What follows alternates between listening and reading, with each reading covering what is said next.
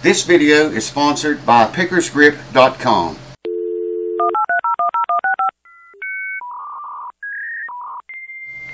Alright folks, welcome back to the host that never sleeps, and welcome back to another quick clip tips, or tip rather, for you.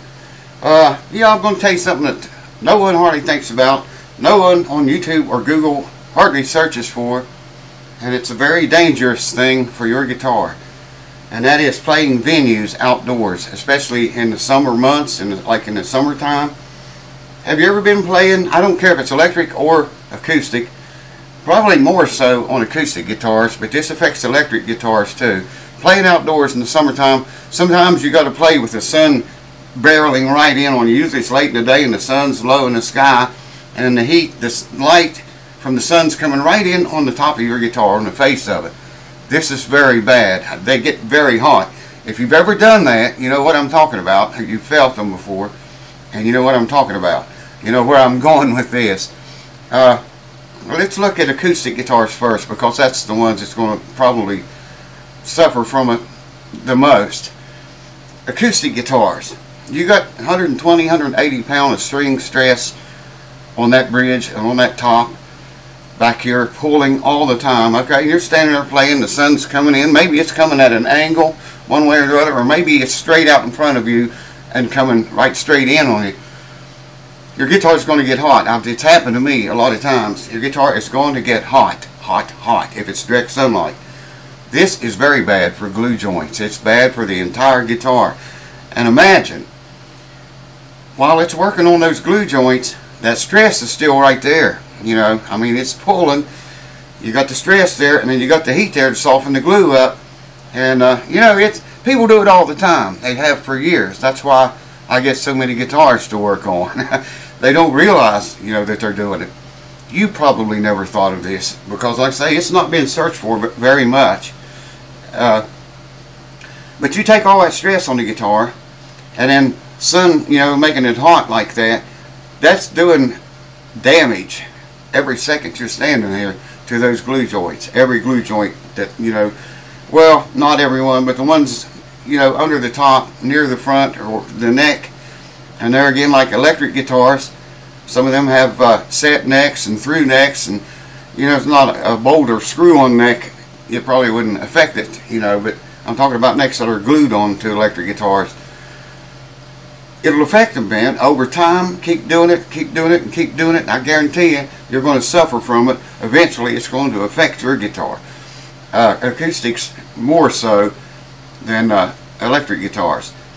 But electric guitars usually they don't have that much stress on them, but they do have some stress. Most people who play them play, you know, extra light strings, or you know, hardly ever over medium gauge. Or there's a few guys that goes pretty heavy with them, but most of the time they have lighter gauge strings on them than what you might have on an acoustic guitar. But still, you got the stress there all the time, the sun coming in on you. We played a show one time, a festival. It was a festival outdoors, and just like I was talking, when the sun started going down, which is usually when you play, it was right in front of us, man, and it was so hot on my guitar I could feel it, and I was thinking, you know, this is not good.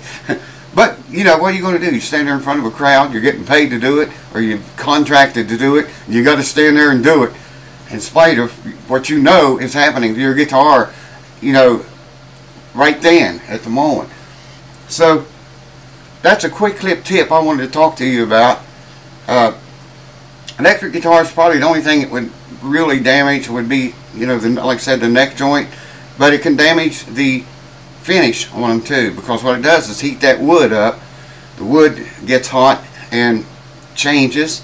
Probably is going to shrink faster than the finish can, or the finish is going to get soft, you know, and this thing's moving. Then your braces, you know, your neck move, or your brace on a acoustic guitar, you got all kind of braces on that top. Usually you got your X brace, then you got or you got fan bracing or ladder bracing, whatever it is. But X brace, for instance, usually you have that, and then you have some voicing bars down here, back in the back of it, and then you have these little finger braces, you know, around different places inside of an acoustic guitar. Wow, can't talk. But yeah, all those braces under string stress is bad enough, and then when you heat that top so hot that you can lay your arm on it and it's hot to touch, hot to the touch rather, you know, that's moving those braces around in there. And like I say, people do it all the time. They get by with it. It's not going to probably pull your guitar apart the first time you do it, or the first 10 times that you do it. But keep doing it. Keep doing it and watch what happens. I'm telling you, man. The stress on that guitar pulling it, and the heat, and the glue, that's not a good combination, those three things, you know, to be happening at the same time. And then you throw the finish into the mix too. Probably the wood is going to shrink if it moves any at all, unless a glue joint, you know, failing is a totally different thing. The heat probably is going to dry the guitar out to some degree, and the wood's going to shrink to some degree.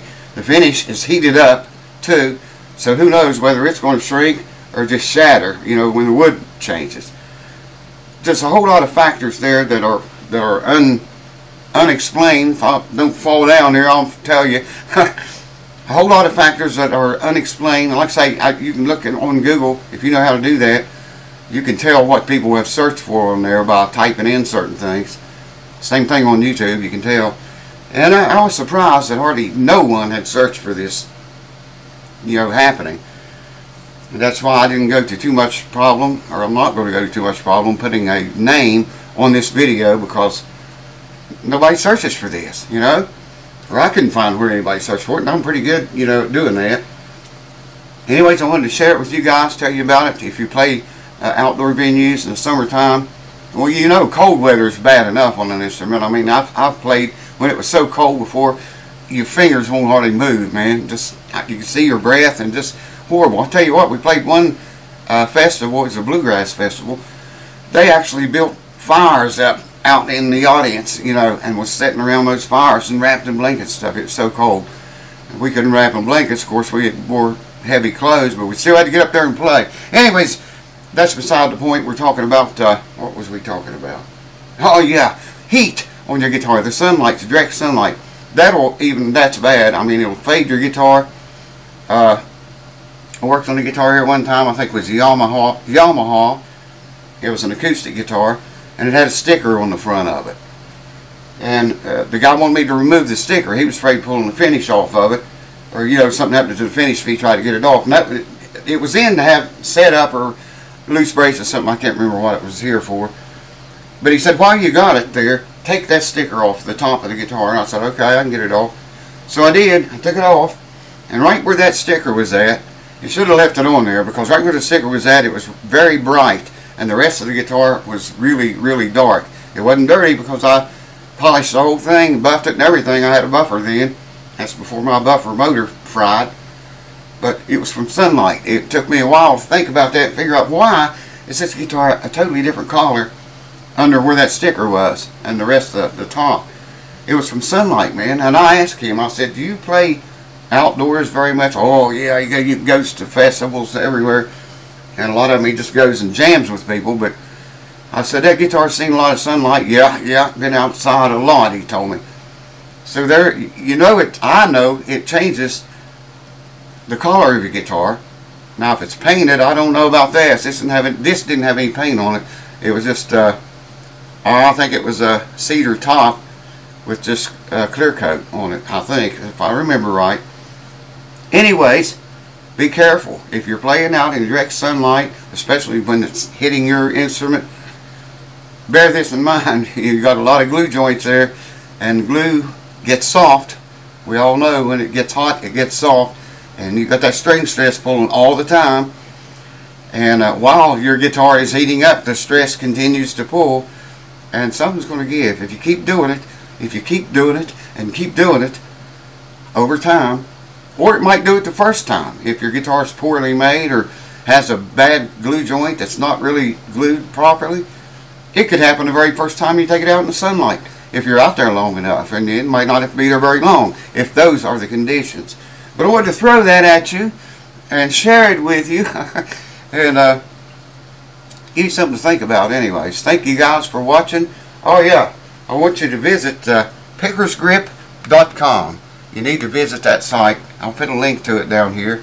They have several nice products. This is a, I'll show this one to you. I showed this before.